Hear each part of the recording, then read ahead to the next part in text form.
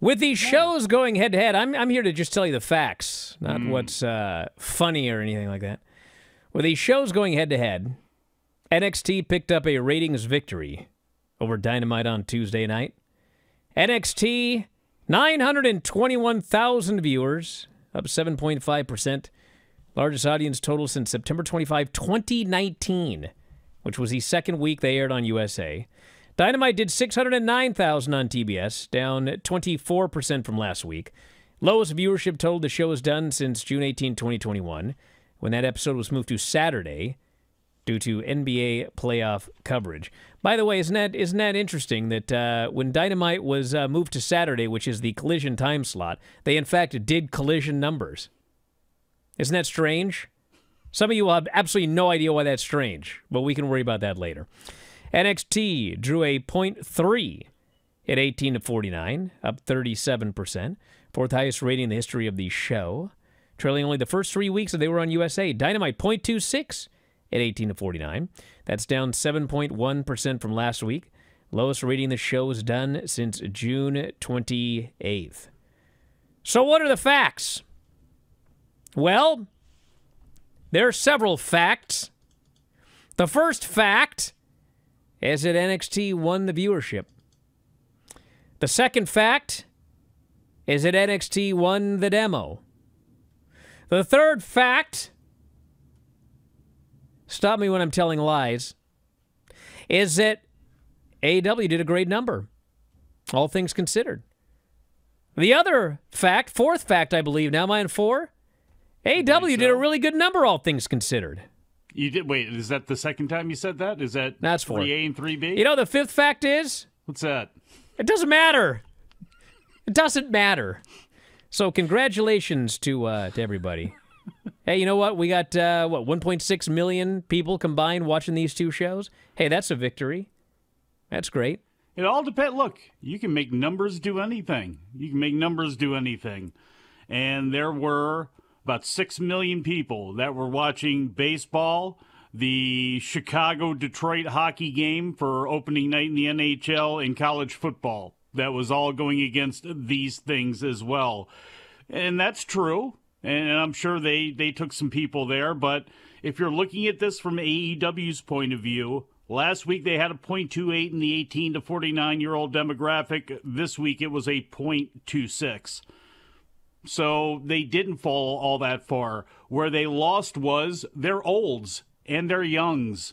And this is where, if you want to take a lesson out of something, if you're AEW, the olds seem to love NXT. They're not going anywhere. So going head up against them, but they obviously don't have the same affinity for you. And WWE and NXT is doing well in people that are under the age of 18 years old. And that's where the biggest divide was. It was 525,000 people for NXT, and it was 263,000 for AEW. When you look at the other demographics, they're all relatively close to what AEW does on a regular basis anyway. Obviously, NXT certainly carved into that.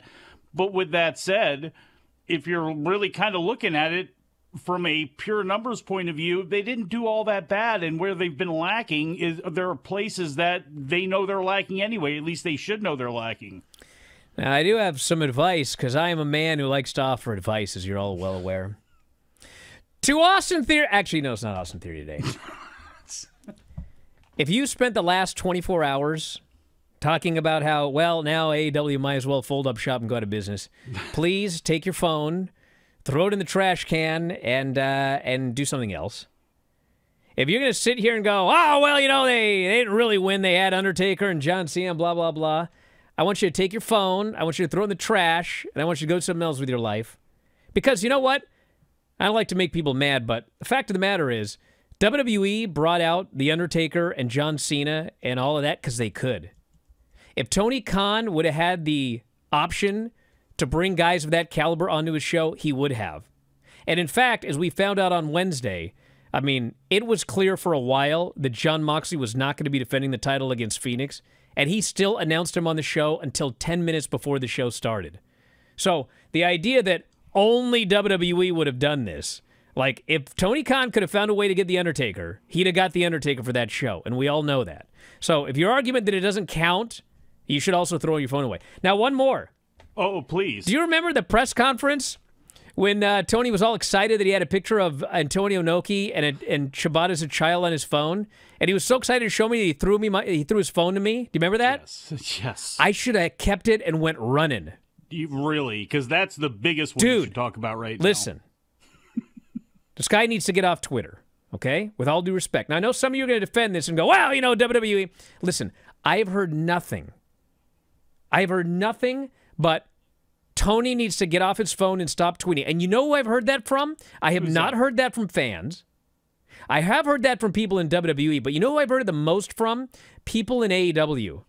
They're like, can somebody get this guy off of his phone? Get him off Twitter. That's from people in AEW. You know what he tweeted today? Well, first he had well, I can't say the thing that he said the other day, but he tweeted today, this week, 2 active, decades-long rating streaks from 2 great legends were ended. With all due respect, until this week's head-to-head AEW on TBS versus WWE on USA, neither John Cena nor Undertaker had ever been on a WWE show with under 1 million total viewers and under 400,000 in the demo. Now, listen, I will say this. I laughed, okay? I did laugh because that's like the gimmick on Twitter. It's like, you didn't get 1 million? You know, he's been hearing that for like a year now.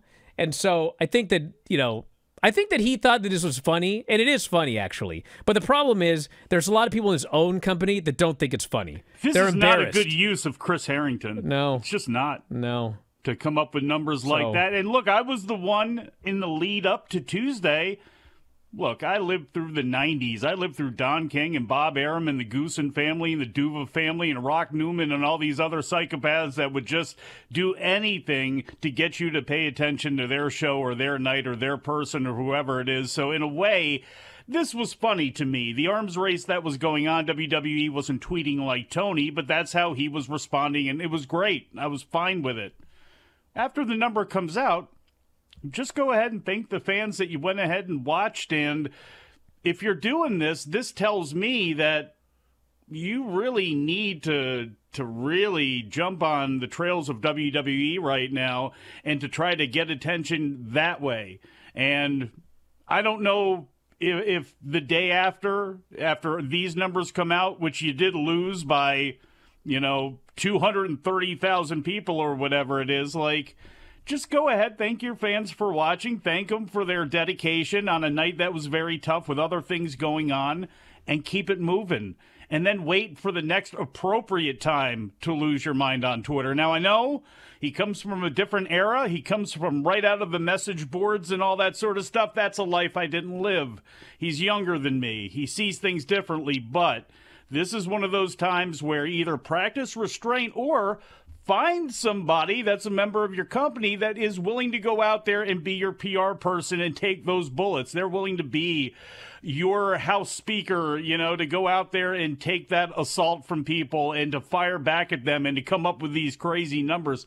Get somebody else to do that, because there is a fine line. There's a fine line, and he crosses it a lot for a lot of people, and at some point, he's going to embarrass himself publicly, not meaning to, like, really badly. Here's the thing, okay, that a lot of people brought up to my attention here today. Like, WWE has meetings saying don't do stuff on Twitter, and you know who else did meetings like that? Is AEW. Yeah. Like, they literally told the wrestlers, like, don't do this stuff on Twitter. And now Tony is out here doing this stuff on Twitter.